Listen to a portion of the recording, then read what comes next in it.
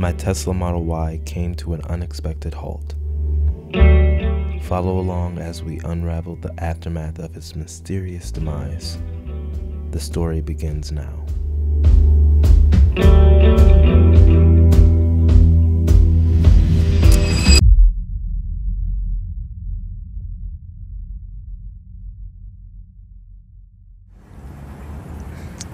So this is the next morning. It's around 8 a.m. or 8:45 a.m. and I've been back and forth with Tesla and Tesla service and Tesla whatever number, 1-800 number. I'm just trying to get a mobile service. So I was able to get a mobile service for today, but that was not as easy as it sounds. It gave me a mobile service for tomorrow, which is Tuesday. I then got rerouted to a service center on a Tuesday, but like I said, the car is completely dead, so there's nothing I can do, and I don't want to tow it again. And went back and forth with a Tesla agent, and he was able to get me a mobile service, but it came out to Thursday, so I had to call again and be like, hey, this car is, I'm in dire need of transportation and service. And they were able to get me in today. So I have someone coming out in about 5 minutes. They just texted me saying that they were 10 minutes away.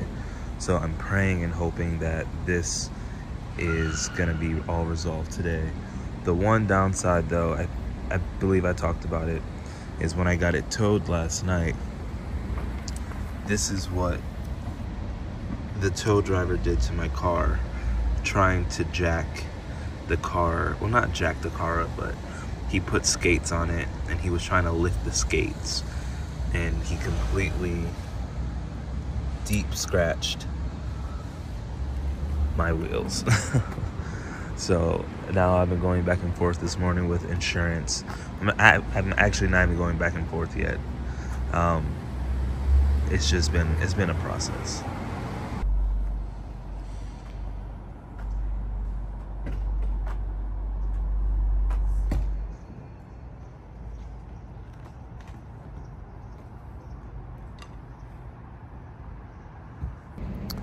So he did just inform me that my vehicle is also still in warranty, thank God. So I think I have like 5,000 miles left on my warranty. So the battery should be free. So he said if not, it's only like 115, 120 bucks. If so, if I'm not under warranty, but he checked, he said I'm still under warranty and it should be free. So that's a good sign, no more money being spent. And just my luck, that battery is actually an older battery. So I thought it was gonna be a traditional 12-volt battery, but I'm surprised that they didn't know. But on this model, I have a 2022 Tesla Model Y. It's a smaller 12-volt battery. So it's actually like a small, and he said it runs on 15 volts. I'll show you guys a video of it once we have it back open. But he had to go back to the Tesla Center to get the different battery, and hopefully we can get that situated. But yeah, wrong battery, so waiting for the correct time.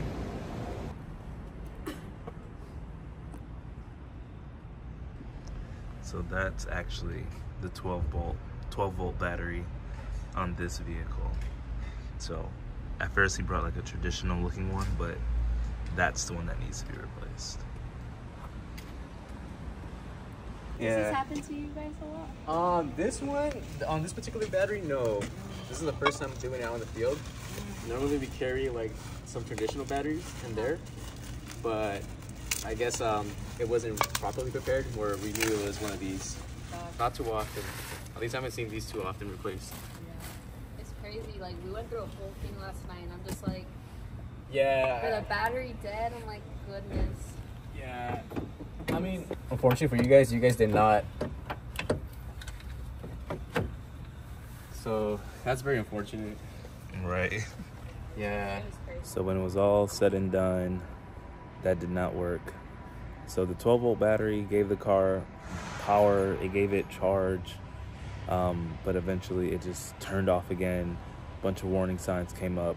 So the technician believes that when the power went out, it tripped something else underneath the car, in the battery, in the software. Because he even tried to update the software and it wouldn't allow him to do it because the battery was so low. Now I'm just waiting for another tow to take the Tesla to the service center in Buena Park. So the ordeal continues. All right, so we are waiting for a tow to get here. It's been one hell of a mission, to say the least. So like I said before, service came, they put a new battery in, we got power, nothing turned on. Well, it turned on and then ended up turning back off again. A bunch of alerts popped up. So his theory is something tripped when the battery died. So we have to get it towed over to Tesla. So right now we're just waiting for a tow, and we're gonna do this all over again and get it on a tow truck. And at least this time it will be at a physical service station, and let's see what they say.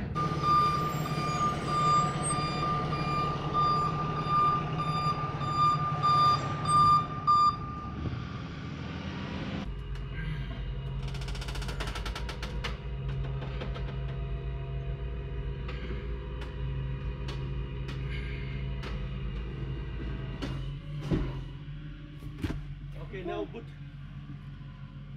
This? uh-huh.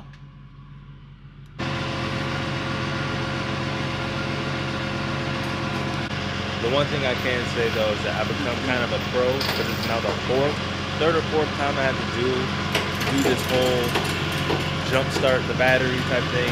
That's the other thing that kind of sucks. Some of the tow guys don't know anything about Teslas. Like this guy was on FaceTime with someone trying to figure out everything, and I had to walk him through it. But more knowledge, more power. But we're headed to Tesla service.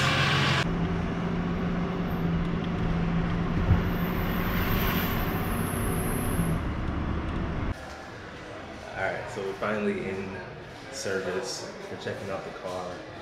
They said it could be something quick, could be something long, but they really don't know yet until once they get it in service. But I have high hopes for this. I really do.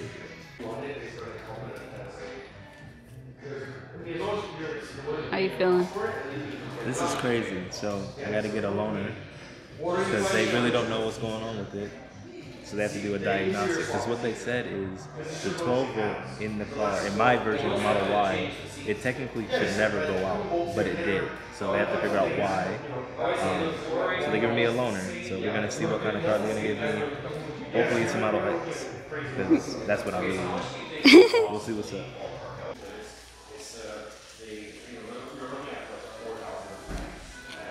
So what I was trying to say earlier, that I was reviewing the footage. It was kind of loud. But what I was trying to say earlier is that it kind of sucks that a lot of the tow guys don't know anything about Teslas. Like, so I've dealt with about three or four different guys by now, and only one of them really knew what he was doing. Like, he knew exactly how to jumpstart the battery, open the doors, get everything going. Everyone else were watching YouTube videos or FaceTiming people. And by the time the last guy came, I knew exactly what to do. I knew exactly how to take the car apart. I knew exactly how to jumpstart the battery, get everything going. It's just been a mission, but yeah, we're still waiting here in the service center. As you saw, I am waiting for a loaner. They don't know what's going on with the 12 volt. They said, so I have a 2022 Tesla Model Y long range, and that version of the 12 volt battery technically shouldn't go out. Because it's kind of integrated within the system, but it went out and they don't know why. So they're gonna try to figure out what all the codes are that came up on the screen when the battery died, and we'll just see what happens, because we really don't know what's going on. So we're gonna get this loaner soon, hopefully get out of here and just see what they say. And she's been with me the whole time, rocking with me. Rocking with you. It's been a mission. It's really been a mission. And also, just for full transparency, this does not change my perspective on Tesla. Like, seriously, I'll still never drive another car. Like, this is still my dream car, still my favorite car. Doesn't change anything. It just sucks that this happened, but Do you want a Tesla?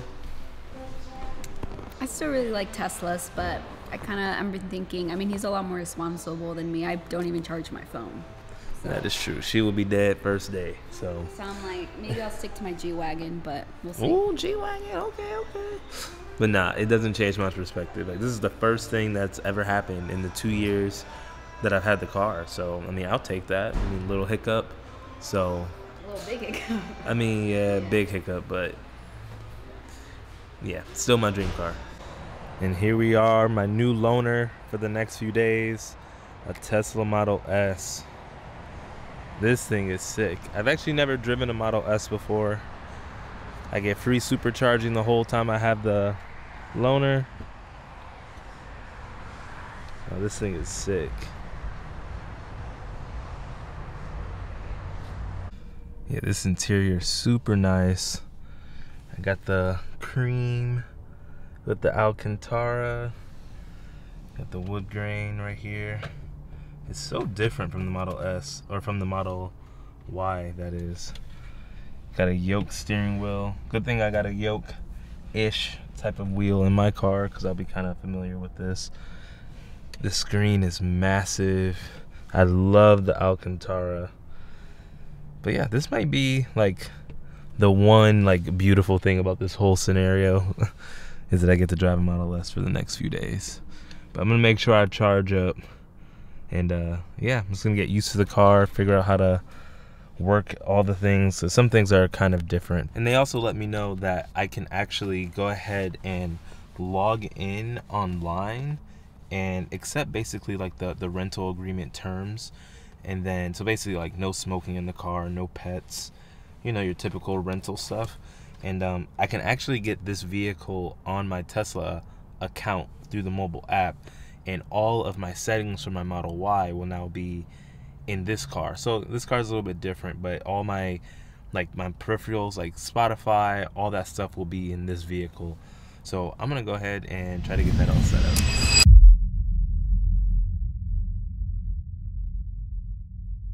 So it's been 3 days. Today's Thursday. We dropped the car off on Monday. So it's been 3 days since I dropped off the car, and I can't say there hasn't been any communication, but I mean, there really hasn't been any update. So I got in touch with a rep from the service center. The only update he gave me was that the notifications kept popping up, and they were trying to figure out why. I got that notification yesterday, so on Wednesday. By that point, the car was already there 2 days.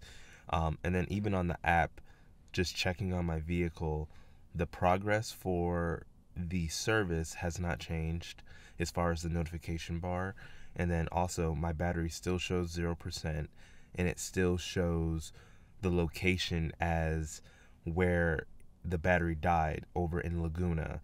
And just for reference, my car is in Buena Park, so it's like maybe a 20-mile difference, and nothing has updated as far as the vehicle, and I haven't been really updated as far as the status of the car.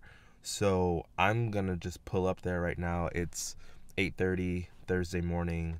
I believe it's the 21st, right before Christmas. So actually, upon that, I reached out to the service center yesterday as well, asking if I can have an upgraded loaner, because I'm supposed to go on a road trip for Christmas, and I need a bigger car than the Model S because I have family, I have gifts and all that stuff. And then out of nowhere, they said, hey, we'll have your car ready Thursday night. So on the app, it does show that my car will be done at 6 p.m. today, but as far as actually what the app shows the status of my car is, that doesn't look likely at all. So I'm just gonna go there, try to get some clarity.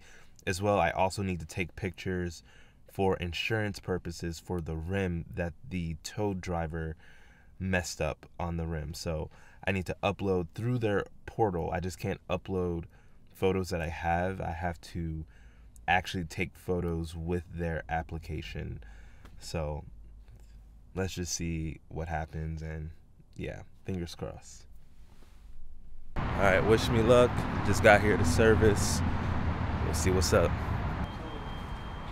Hey, how you doing?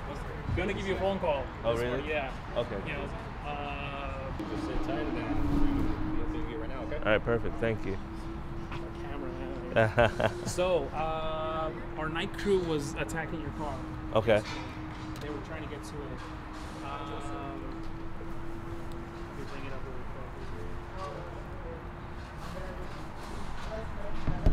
quick. So I know that we messaged you earlier about having to do the PCS. Let me find it really quick. Yeah, the power. Yeah, the power conversion system. So the technician, it's on hold right now basically because there's an approval that needs to be made for you. Okay. So it is pricey.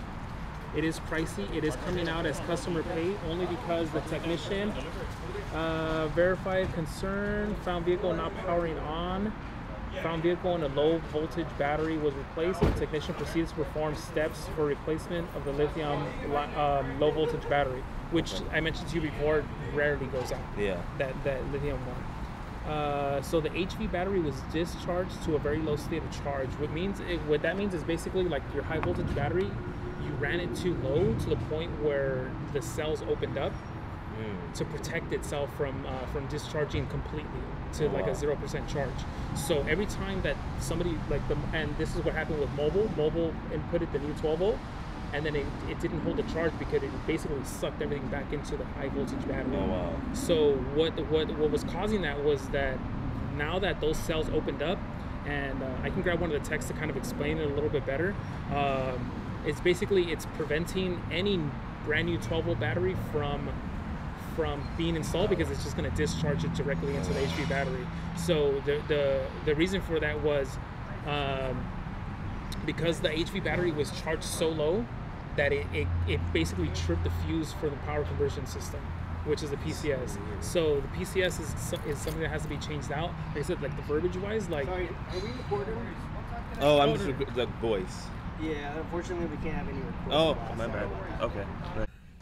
All right. Well, since I was rudely interrupted, so here's kind of what happened. After all of that, the technician actually came out and gave me all the technical.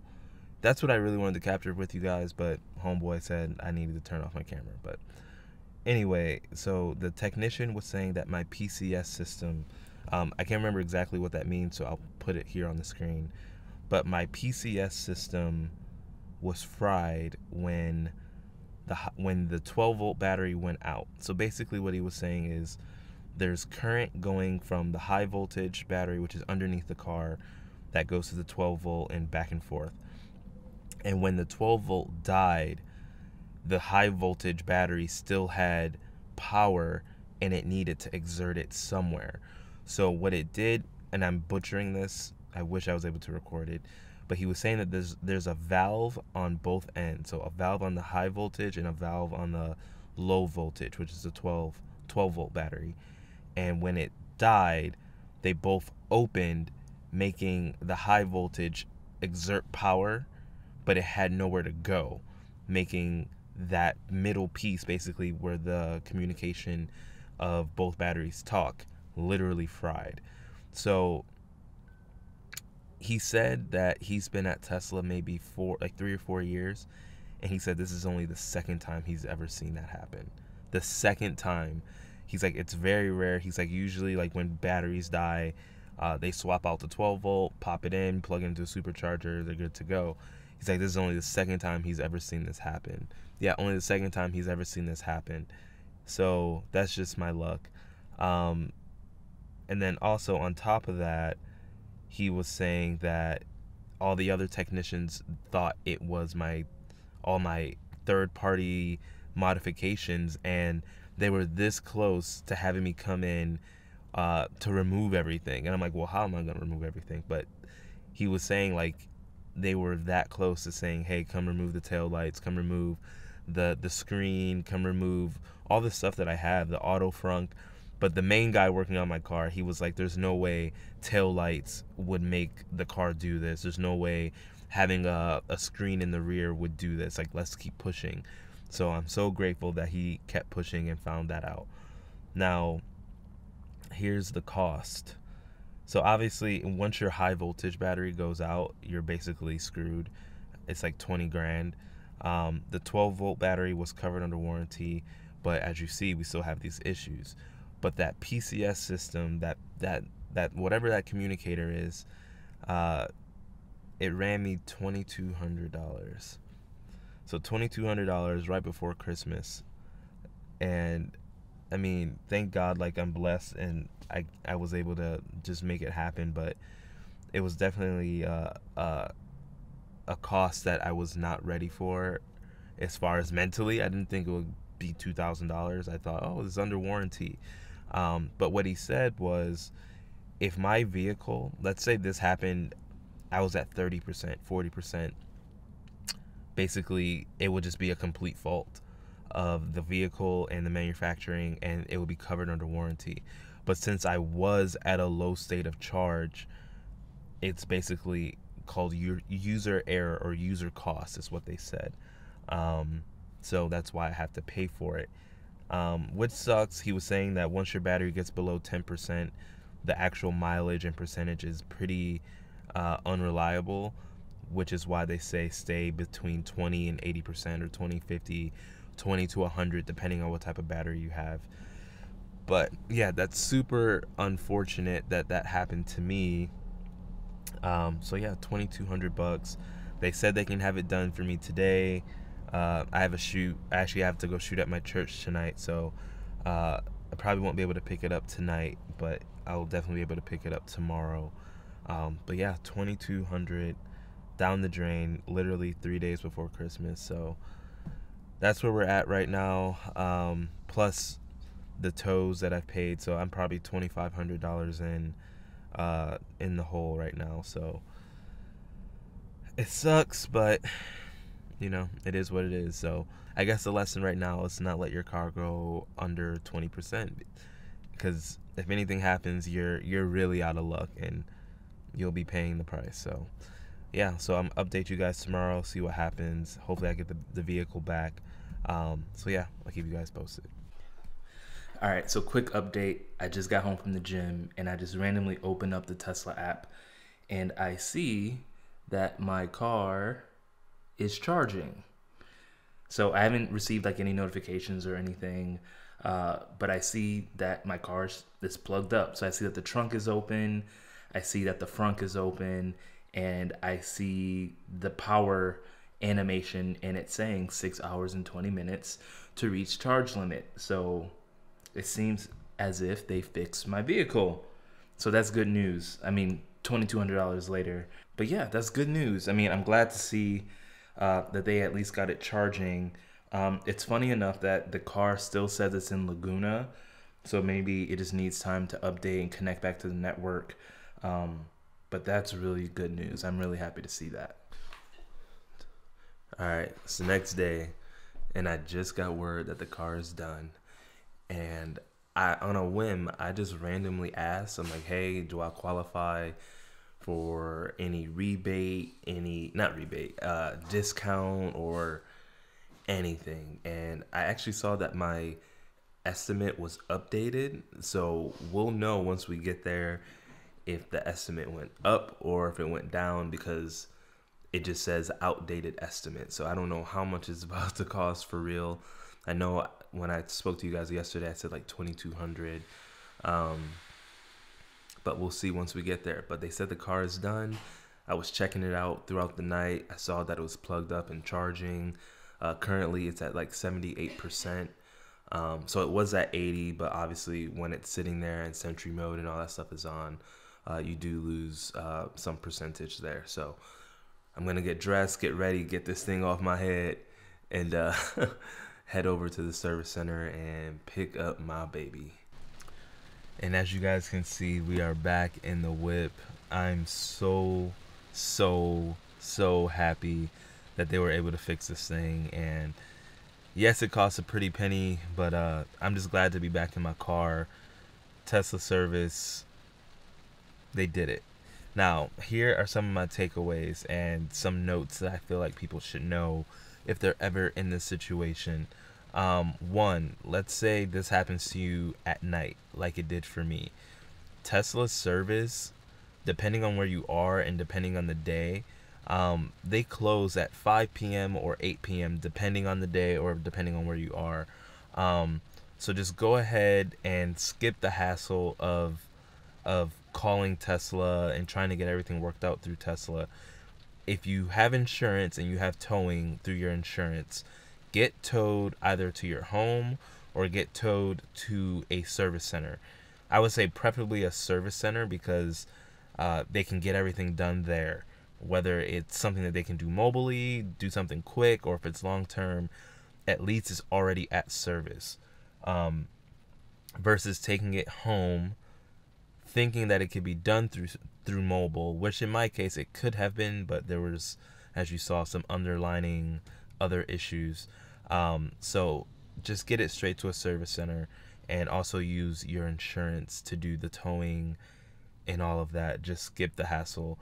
That was the one thing. I took a lot of time trying to talk to Tesla, but yeah, just go through your insurance and get it worked out that way.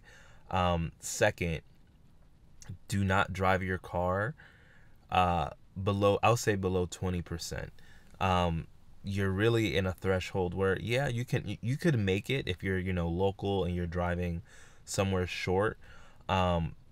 But just like the technician told me, he was like, once you get past 20, I would say even 10%, your range, like what it shows on the car, is very inaccurate. You can have 10%, it says, but you may have 5, you may have 4.